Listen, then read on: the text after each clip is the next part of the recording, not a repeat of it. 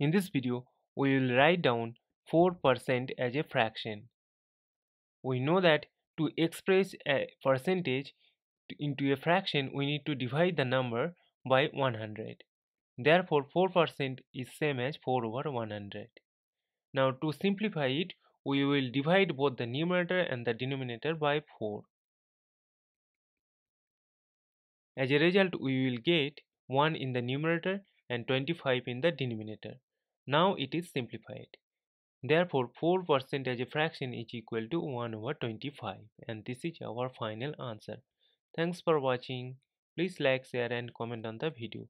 Also do subscribe the channel.